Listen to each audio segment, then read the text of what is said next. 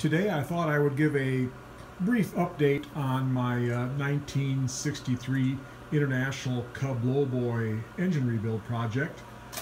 The other day here at the shop, it was just like Christmas. I opened up the box that my engine rebuild kit came in. I've got all the goodies here. We've got 4 shiny new pistons to be installed in the engine with the piston rings. We've got main bearings here, rod bearings. Had the valve train kit in here with there are new valve springs and keepers in there. We've got the Victor gasket set here and some of the new valves. I've been doing a little work here on the block. The broken head bolt that was in this hole right here, I got removed. It was a little bit of a time-consuming struggle, but I got it out without ruining anything else. I've got the deck cleaned off here. I've got the cylinders honed, so they're all in good shape. I've got the new valve guides installed, and I've also got some of the valves ground here. The valve seats reground. They weren't too bad. The exhaust seats were a little pitted. The intakes were pretty good, but I'm just touching them up with the valve grinder anyway. So this is my old valve seat grinding set. If you go into a modern machine shop and watch the machinists grinding the valve sets, this is not what you'll see. This is 1950s vintage tools. We've got a variety of stones here and different pilots to go in the to center the arbors in the valve guides. This is the tool that I use to keep the stones true, to keep the stones all true with the correct angles on them.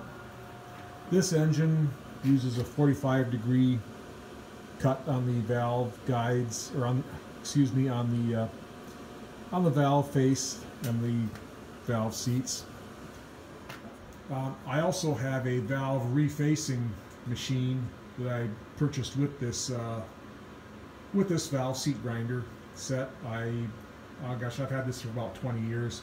I used to rebuild a lot of automotive engines and used it a lot years ago. I haven't used it much lately, but I still have it, and it still works. So I'll give a little bit of a demonstration. I've got 4 of the valves ground here, and I've got 2 of them still to go. So I'll put the camera down here and give a little demonstration.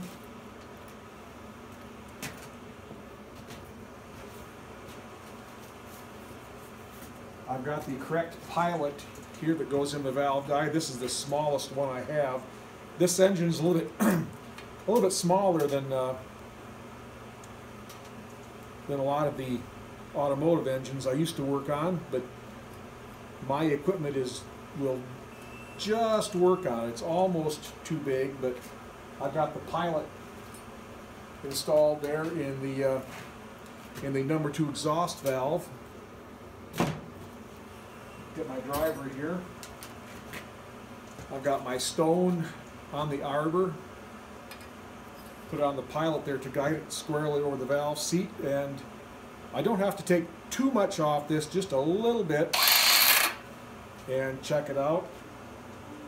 It's still a little, I can still see a few of the pits there.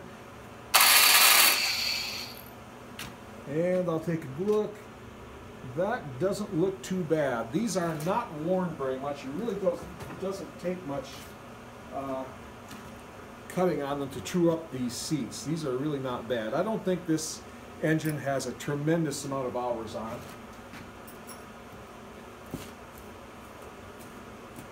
I'll take a new exhaust valve, put it in here, and just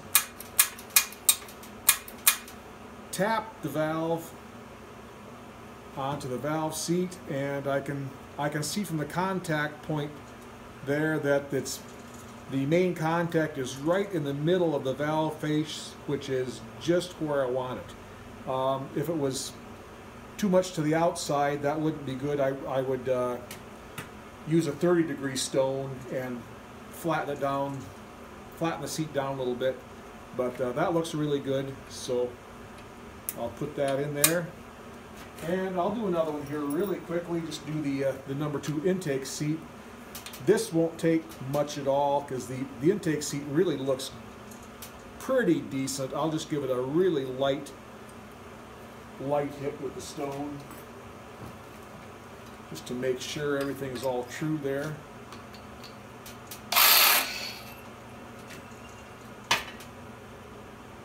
Yeah, that looks pretty good. I'll pull the pilot out. Get my new intake valve. Tap that on the seat a few times and see where it's contacting. And again, that looks pretty good. That's just about in the middle.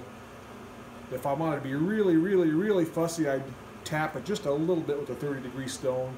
It's in the center. It's just not quite in the center, but I'm not going to mess with it. It's pretty good. So, as the day goes on today, I'll quickly finish grinding these other 2 valve seats. Today in southwest Wisconsin, it's actually above freezing outside. So after I get the valves ground, the rest of the valve seats ground, I'll pull all the valves out. I should be able to wheel this engine outside in front of the shop here and give it a really good bath this afternoon, as long as it's above freezing. I'll wash everything out. First I'll degrease the outside, then I'll get some hot water and Tide laundry detergent and give it a good scrubbing, get everything all nice and clean. Then bring it back inside, dry it off with compressed air, and either bag it so it doesn't get dirty, or else start assembling it this afternoon. We'll see how time goes. So that's what we've got, where we are so far, and I will post more